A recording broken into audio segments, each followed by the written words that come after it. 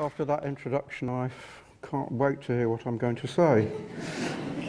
But I will make you the promise that Henry VIII made to all his wives, so I won't keep you long. I was a bit disappointed before lunch, you know, because for many years I was widely known in the industry as Drayton fucking Bird. But after listening to Pete, I resigned this honour. He's a bit of a cunt though, isn't he?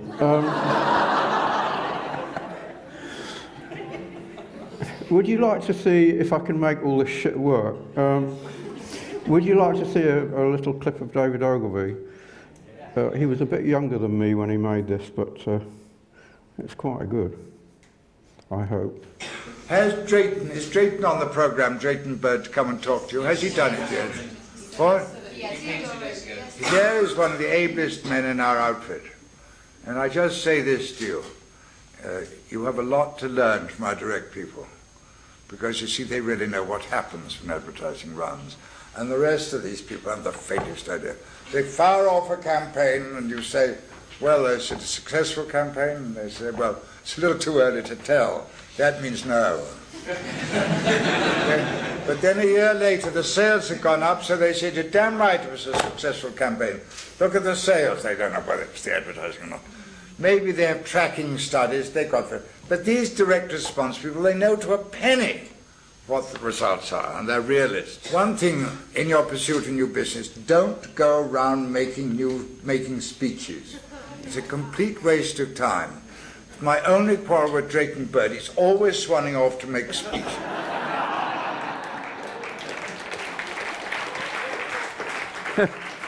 He actually rang me up one day and he said, just back from making another speech, are we then? I'm 80, I was 80 a few weeks ago, and somebody very kindly got together some of the leading people in the advertising industry, marketing, whatever. Does anyone know who the highest paid copywriter in the world is? Do you know who it is? He's a chap called Clayton Makepeace, and the last time I looked he was making $300,000 a month. So one of the people that they got to tell jokes about me was Clayton. He's the only copywriter I know who has a distinction of being stabbed nearly to death by his own wife. But once you get to know Drayton, you'll understand why. So there you are. It's all true. I'd love to show you lots of PowerPoint slides, but I can't be fucking bothered. And they're a pain in the arse because you never know whether you should be looking at the speaker or looking at the slides, you know. It's like a sort of visual schizophrenia. So what I'm going to do is a little talk to you based upon something that Oscar Wilde said. He said, experience is the name we give to our mistakes.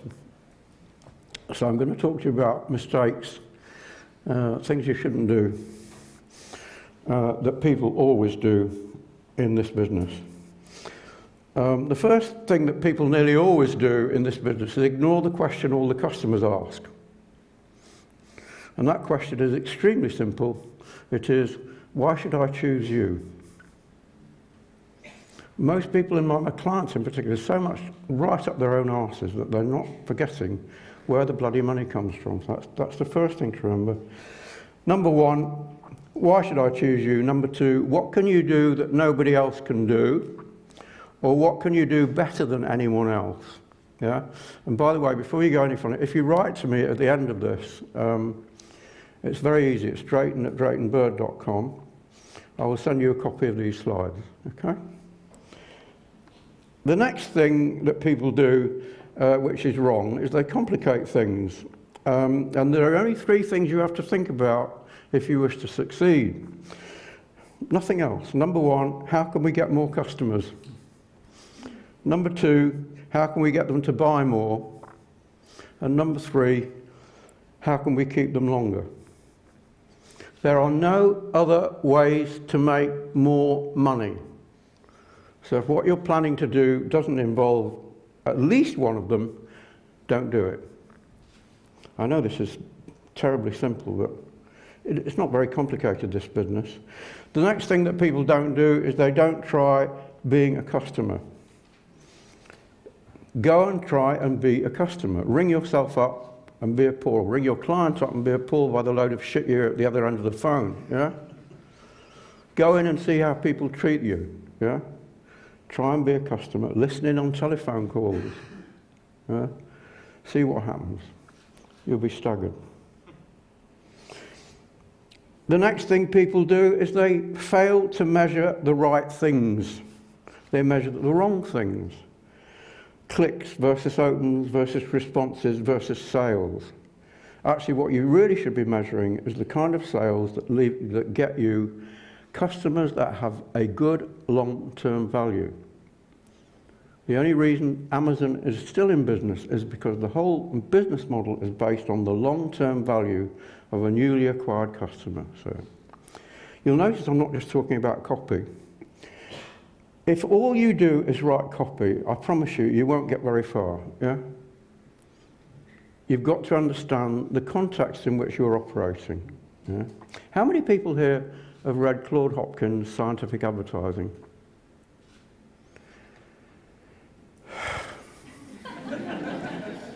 Less than 10% of you. God help you.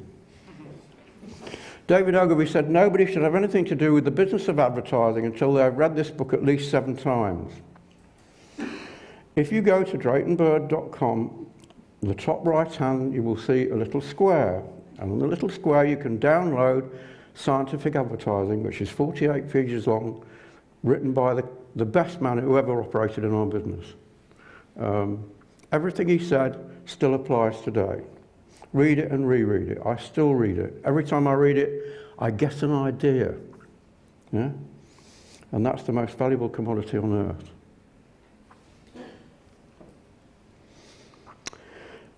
This is a little bit of research that I love. It's from an organisation called the Fournaise Marketing Group, who measure the results of 2.5 billion advertising activities every year. And what they discovered in 2014 was, number one, that 90% of marketers are not trained in marketing performance and ROI. ROI means return on investment. 67% don't believe marketing return on investment requires a financial outcome because they're all arseholes. Yeah? And then he's pointed out, they point out, every Tom, Dick and Harry is a marketer, lacking scientific and financial knowledge. So now you know why you spend much of your time dealing with fuckwits. Yeah? You can't pick marketing up. Yeah? Next thing, please don't ignore the value of a customer. That's what you've got to think about. The next thing, never say no instead of why not. Yeah? The cheapest way to beat competition is a new idea. And that's why, what happens in this business, I'll tell you, is somebody comes up with some fancy new phrase, usually in America, for things that have been going on since the dawn of time. Right now it's disruption. That's just a fucking new idea. Yeah? So never say no, just say, why not? Let's see what happens. Yeah? Nothing happens until something gets sold. That was a quotation from Thomas J. Watson Jr. of IBM. Nothing happens until something gets sold. Therefore, the next horrible sin is a failure to learn how to persuade. Yeah? Learn how to persuade, for God's sake. Don't just think I'm writing copy or this, that and the other. Study how people persuade other people to do what they want, because you are going to spend your entire lifetime trying to persuade people to do what you want. Yeah? Maybe it's your partner, maybe it's your boss, maybe it's your colleagues. You're going to spend your life trying to persuade people to do what you want, because otherwise you are going to be the fuckee rather than the fuck-all. Yeah? You're going to have a miserable life. Don't sell features before benefits. I don't know what it is, and people have already mentioned this. I want to know what it will do for me. Yeah. And that's possibly the most common mistake I see in copy, people talking about what it is rather than what it will do for people. There's a nice quotation from Winston Churchill, who was a remarkable man, though deeply unpleasant in many ways. And he said that courage is the ability to go from failure to failure without loss of enthusiasm. Do you know the story about the guy who was involved in the soft drinks business? Huh? He started making soft drinks, and he came up with a soft drink called 1-Up. Didn't do very well. Then he tried 2-Up. That didn't do very well. Then he tried 3-Up. That got distribution, but didn't really walk out of the shops. 4-Up, much the same. 5-Up, a bloody disaster. Got really depressed. He tried 6-Up, and then he said, fuck it, I'm giving up. He never knew how close he came.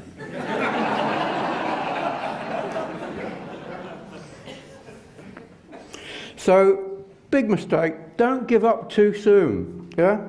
Either in copy or in follow-ups. Don't assume that because somebody didn't reply to this, they won't reply to the next, or the next, or the next, or the next. Keep following up. Yeah, keep following up, keep asking for the sale. Otherwise, you're going to lose a lot of money. Yeah?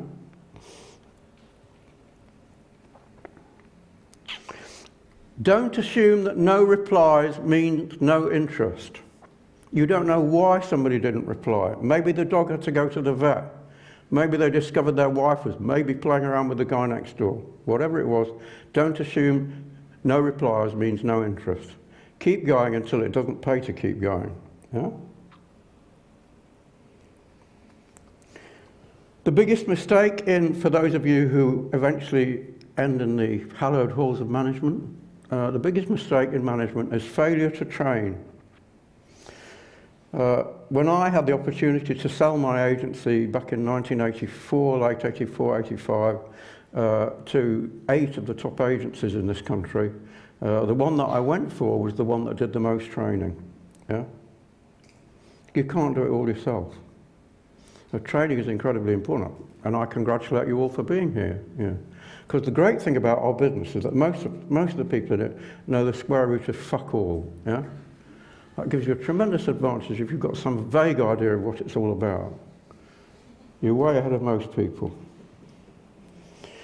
There's a nice quote, actually, about how quickly training can have an impact. This is from a friend of mine called Rowan Gormley, who now runs Majestic Wines and founded Naked Wines, and before that co-founded Virgin Wines, Virgin Money and Virgin Finance. And I did 2 hours training for them a while ago. And he just said that was great. Everyone was really buzzed up when we left. 48 hours later, I got 2 good pieces of copy from people who'd never written before in their lives. Darlings, copywriting is not that difficult. You know, it's not bloody nuclear science, you know. It just takes a little modicum of talent, a bit of application, and a bit of learning. Yeah. It's not, you know. Please don't spend your time navel-gazing about branding. Nobody gives a monkey's fuck about your brand. Nobody wants to have a relationship with a brand. Nobody wants to fuck a brand or go to bed with a brand or kiss a brand. All they care is about their sweet little selves. So when people start talking about branding and our brand, leave the room quickly. Ignoring the lessons of the past, which is the reason why I mentioned scientific advertising. I don't think I'm particularly talented, to be honest, but I'll tell you what, I'm bloody well read, and I've studied just about everything I can find on the subject of advertising and copy. And most people are not good, not because they're not good, it's just because they haven't studied. Yeah? Fail to test. I was looking at some stuff this morning from a client, and he said, well, I don't like this.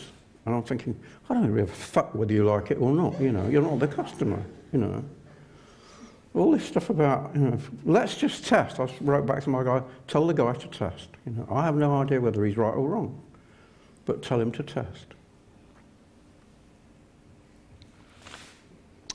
Mark Twain said that to a man with a hammer, everything looks like a nail. And in the marketing industry, that generally means the hammer in question is not a nail, it's called advertising. When people think about marketing, they think about advertising. When Pete was talking this morning, he talked all the time about advertising. Well, advertising is fun. I actually worked with the guy who did one of those commercials. You saw them, the Smash commercials. I worked with him in 1971. So here are the things that you really need to know if you want to succeed in this business. You need to understand research, you need to understand PR, you need to understand advertising, you need to understand point of sale, you need to understand sales promotion, you need to understand direct and interactive marketing, you need to understand product placement, you need to understand word of mouth, you need to understand salespeople, you need to understand experiential, you need to understand pack design, you need to understand sponsorship, you need to understand workplace marketing, you need to understand cause-related marketing, and you need to understand guerrilla marketing, because if you don't understand all those 12 things, you're not really professional. Yeah, but it's not hard. It really isn't hard. It's not hard. I'm not particularly bright, but I understand them. I'll give you a good example of guerrilla marketing. I have a daughter in New York. In fact, I'm slightly hazy at the moment because I came back from there just quite a couple of days ago from her launching a new little album. And I used to go and visit her in Montclair, which is near New York. And we were on the bus going to Montclair one day, and on the right-hand side, I saw a pole. Yeah? And on the pole was a little sign, and it said, "We pay good prices for property." And above the sign that said, "We pay good prices for property," was another little sign, and it said, "We pay more than them." That's what guerrilla marketing is about. It's about ambushing people, yeah? But seriously, all the things I've mentioned to you, they're not hard to understand. This is not, you know, people make a big meal about it. And when you understand something the next guy doesn't understand, you're in such a powerful position, yeah?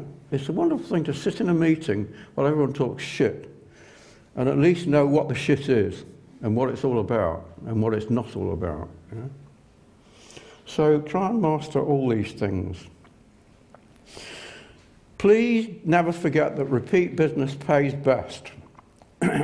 People are obsessed with getting new customers and new sales and this, that and the other. Repeat business always pays best. When you think about, if you're thinking of going to a restaurant after this, yeah, I can tell you that most of you will think of a restaurant you already know.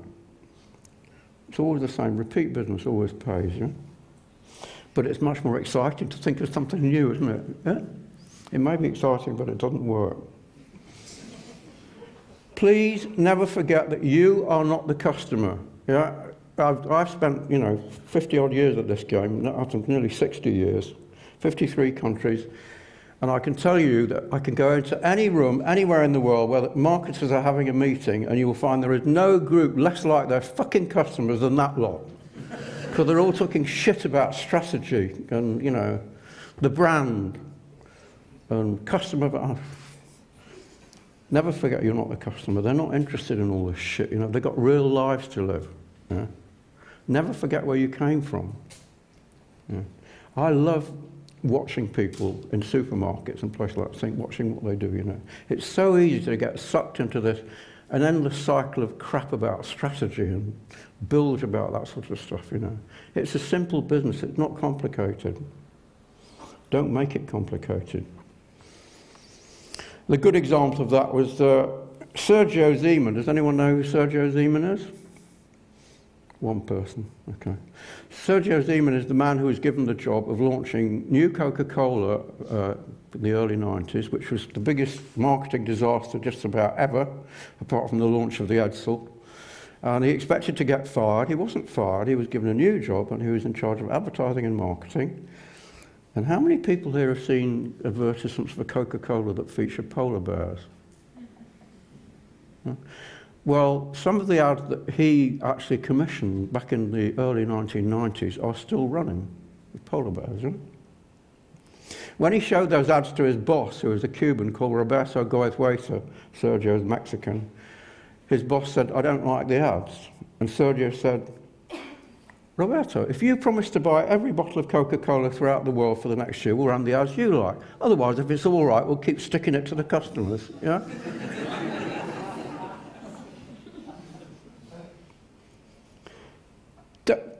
Never ever, if you're a client, hire a dog and bark yourself. If you want to be a bloody copywriter, be a copywriter. But otherwise, let the dogs get on with it. Yeah? That's so common. I've had it today. A client sent something, you know, I think we should do so and so and so. And I'm thinking, if you were a fucking copywriter, you'd be working as a copywriter, wouldn't you, dear? You know, not sitting in your executive suite talking shit to each other all day. Drives me mad. Next, the biggest mistake I see probably right now is a failure to correct names on your website. The website is only there for two things. Number one, to prove that you exist and are reasonably respectable, and number two, to collect names. That's it, yeah? But most websites don't collect names well, if at all. You know? Instead of having a free offer up top right, where nobody can miss it, it's buried somewhere after people have lost interest. And you know that people only spend 2 seconds on the average website, so that's another terrible sin. Next thing, make getting on your list hard, like the double opt-in. You know, either I want the fucking thing or I don't want the fucking thing. Don't ask me 3 times. Yeah? How many people here have read Don't Make Me Think by Steve Krug? Fantastic book, you know. People don't want to think. They've got stuff to do. Yeah. And companies make it difficult. You know. If you collect a lot of names and it turns out some of them are shit, first collect them and then sort out the ones that are shit. Don't lose them to start with by asking for a double opt-in. Yeah?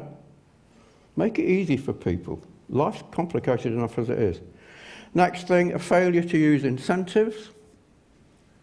And also a failure to use really generous incentives. A dear friend of mine from whom I learnt a lot, I've worked with him in Manchester in the 1950s, once said, be as generous with your incentives as you possibly can. Yeah? Generally speaking, incentives pay. Use incentives and be good with them. And next, don't bury your incentives. Don't hide them at the bottom of the page where after people have stopped looking. You know, people are only going to look for 2 seconds. If they don't see that free offer, forget it. Next thing, big mistake, discounting all the time. If you discount all the time, what it's saying to people is, our product is not good enough to sell on its merits. This is one of the chief reasons why the big American car brands have been in terrible trouble, because they're always discounting, yeah. Try and go for full price. And since you're writers, a nice quote from Mr. Hemingway, the most essential gift for a good writer is the built-in shockproof bullshit detector. And you will never detect more bullshit than you will in the marketing business. Yeah? You really won't. People talk utter rubbish most of the time. They don't make it simple. They don't make it simple. So don't talk marketing bullshit. Yeah? Don't talk marketing bullshit. Words like optimizing and so on, you know. All that stuff that sounds fantastic. Oh, we're not actually sort of making things, we're optimizing. Well, fuck me, I'll go away and have a wank. That's great. You know. They love it, you know, it makes them feel important. I remember when Viral came along, I thought, Viral, what's that? It's called Member Get a Member, we've had it for 50 or 60 years. You know. Try and define things very simply so you really understand and everyone else understands. Good quote, always occurs to me when I think about meetings, from John Updike. A healthy adult boar consumes each year 1.5 times his own weight in other people's patience. So don't fall for the latest fashion like content. What the fuck were we doing? Did we have no content? Yeah? Of course we had content. But how can you have anything without content? Now is the winter of our discontent. Social media. I love social media. I was in Bulgaria because I'm going into business there a few weeks ago. I'm standing in the toilets, yeah? And I'm thinking, and there's two very funny pictures. One is of a girl with a magnifying glass looking down at you, if you're a man. And the other one's one with a tape measure. Yeah. Smiling, you know. That's social media. Is there any medium that isn't social? Please tell me. All these things, you know, new invention, new words that people come up with to make it sound important. Next thing, don't change because you're bored. If something works, keep running it until you find something better. Next thing, never copy your competition. Clients love this. So-and-so doing great ads. Can we do something like that? No, you idiot. You'll be doing their advertising for them. Don't be obsessed by strap lines. Complete waste of time. You know, I love the one that, the same road that I go to see my daughter, I used to go to see, they had a lot of Toyota things up there, and one year they had, the car in front is a Toyota. Not if it's a fucking Mercedes. And the next year they had, now the fun begins. I thought, are they running a brothel down there? Yeah. Nearly all straplines are meat. There are very, very few. Just do it. It's great, but very, very few. Don't waste too much time on that kind of thing. Don't assume that business decisions are logical, and this is the percentage of people wanting to physically assault a work colleague in 2008. 41% of the people in Wales wanted to kick somebody to death, 38% in London, 38% in the northeast, only 16% in the southeast, I don't know why, but 50% of the over 65s, and I can tell you the over 80 is about 90%. Don't try to be too original. As Mozart said, I never tried to be original in my life. You don't have to try to be original, you have to be right. If you get it right, then maybe it'll end up original. If you start by trying to be original, the odds of it being right are very, very low indeed. Yeah? Don't assume your prospect is intelligent, because either people are stupid or they're stupid when they're reading or watching your stuff, because nobody sits down and says, oh, it's an advertisement, I must really concentrate. Yeah? So don't assume your prospect is intelligent, and don't assume that your prospect is stupid either. It's a very delicate balance, yeah? They're not stupid, but they're not thinking, yeah? Never fail to ask an idiot to look at your stuff, for the reason that people are not thinking, so it's got to be so simple, yeah? Find an idiot, read it out to them, and let's read that. Did you understand that? No, nor me. Don't invest in the wrong things, more on getting cold leads to reply than converting people who are already interested. These are commercial things. Never fail to guarantee, and make your guarantee as generous as you possibly can. Never fail to fight for reply. Anytime I see somebody write something that says, we look forward to hearing from you, fuck off. What the fuck are you talking about? Always ask at least 3 times for a reply. Make it the next thing you do. Do it now while it's fresh in your mind. P.S. Don't forget you get a so-and-so. Never ask for the reply less than 3 times. Yeah? Because that's why you wrote the bloody thing. You wanted to reply. Yeah?